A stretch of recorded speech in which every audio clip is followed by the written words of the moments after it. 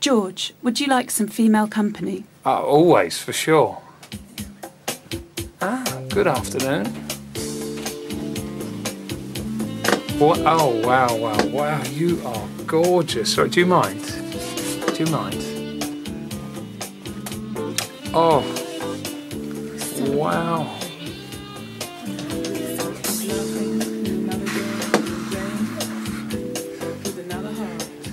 What? Placing high stakes, making hard stakes. He's loved them for 7 languages.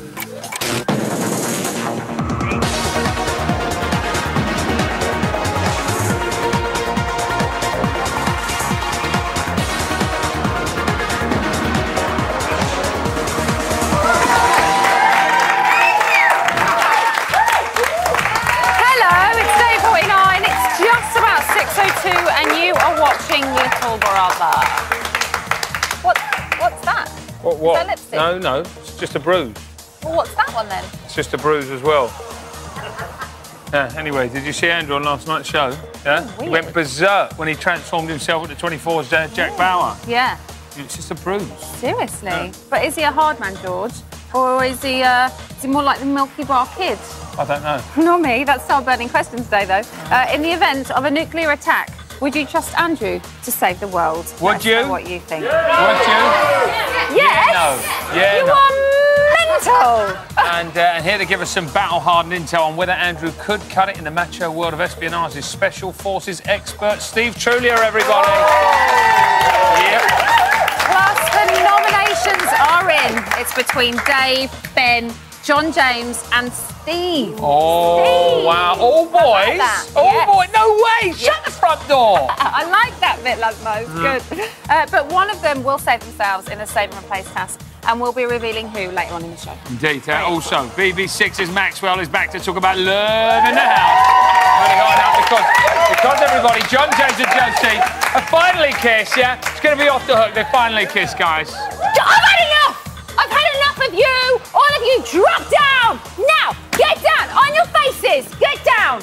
George, you better stay there. I want to see your face on the floor, now.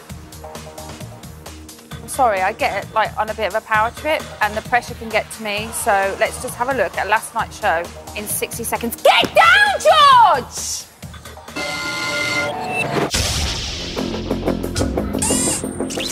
Oi, geek boy, a little bird told me you're pretty obsessed with a certain action hero from a certain US crime drama.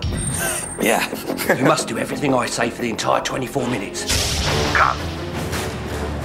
I want you to do a military role. Get in there! Get in your bedroom now! Damn it, Corey, get down! There's another house. 5 new housemates are going to be joining us. They're going to be replacing 5 of you lot. Shut the hell this is up. the truth. Was you not on a task? Sometimes I can just flip for no reason. Shut the front door. I noticed you dropped Rachel like a hot stone for Laura. Morning, baby girl. How are you? Yeah. I don't like guys, right, who are all over one girl 1 minute and the next minute someone else walks through the door and you're all over someone else. I don't like fake affection. These two are trying to make it out that I fancy you. I Like, you are fit. I feel like we're on a double date. Call me, yeah, call me. Now, the worm certainly turned tough when Andrew took on the 24 task in the house. But what I want to know is what's going on in that ginger head.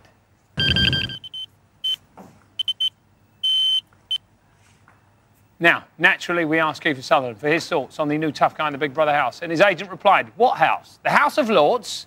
But who needs an actor when we've got the real deal? Ladies and gentlemen, please welcome a man who's experienced firsthand the world of international espionage with 20 years in the Special Forces.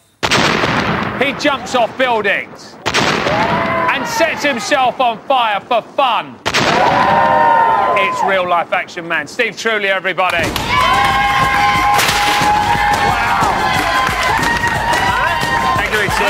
Nice to see you. He made light work of that paper, didn't he?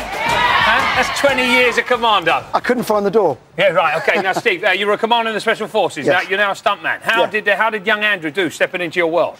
Well, you know, he looks a bit geeky at times, and he is a bit of a geek, but actually he gave 110% and he really went for it. So I have to say I was quite impressed. Yeah. I didn't think he had it in him. Yeah, Should we have a little look at his performance, guys? I think we should. Have you been using my toothbrush, Dave? No, I haven't been using your toothbrush. Tell him you smell his breath on it. I smelt your breath on my toothbrush earlier.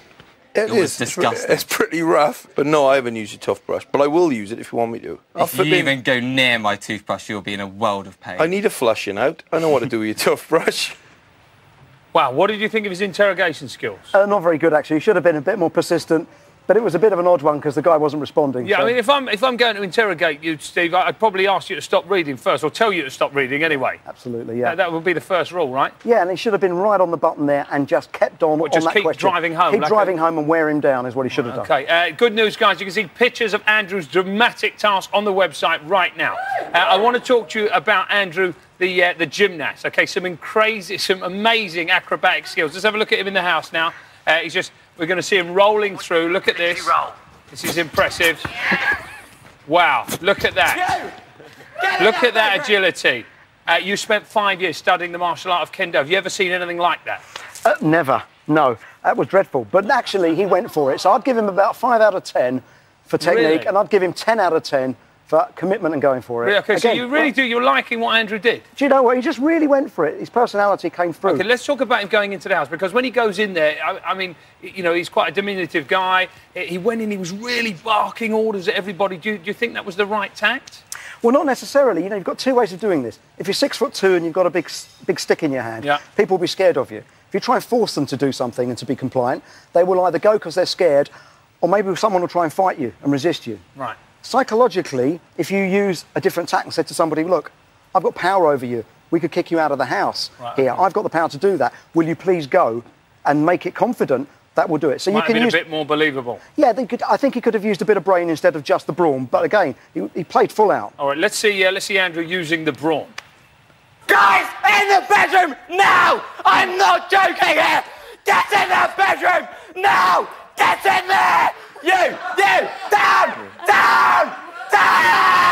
Get down! Steve, I think you can stay there. Ben! Ben, get down! I like the bit of comedy in there as well at the MSC. That was good. Do you get a lot of kind of weedy secret agents? Yeah, you know, people that do that kind of work, clandestine work, have to blend in. They must look innocuous. No point being 6 foot tall and 19-inch biceps and a bronze tan because you stand out. Absolutely. So someone like him could be perfect for MI5. Watch this space. Could well be. Could be a code breaker as well. Now we don't. I don't want to blow his hard man image, but we've actually got Andrew's mum, Chrissy, on the phone right now. Chrissy, how are you, my love? Hi, George. I'm fine, thanks. Last time we spoke to you, we were talking about Andrew's love life. Now it's espionage. Were you surprised at Andrew in the task last night? I was very surprised. I thought it was the best episode of the series so far. Really? Of course you did, Chrissy. Of course you did. Have you ever seen your little boy so angry before? I've never seen him angry. I've never heard him shout, so...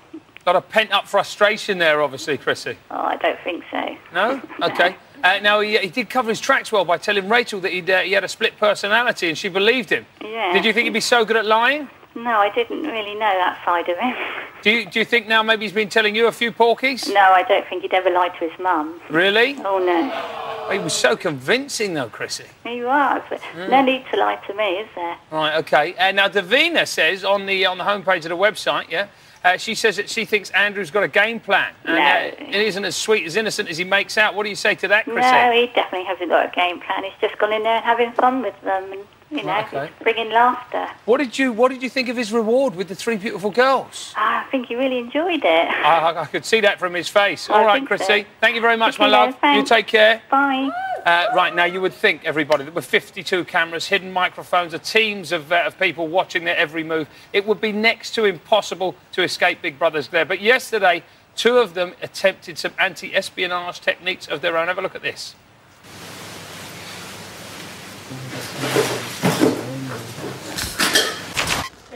I'm sorry. Oi! What are you doing? I'm sorry. What are you doing? I'm sorry. Let's go into the house, right? Go into the diary room and discuss it that way, OK? Steve, what did you think of that? How would you deal with mutiny in the ranks like that, Steve? Well, you know, the whole world of special forces is based around individuals using their initiative. Right. Here you've got two people who've completely beaten you. All your cameras, 52 of them, all of your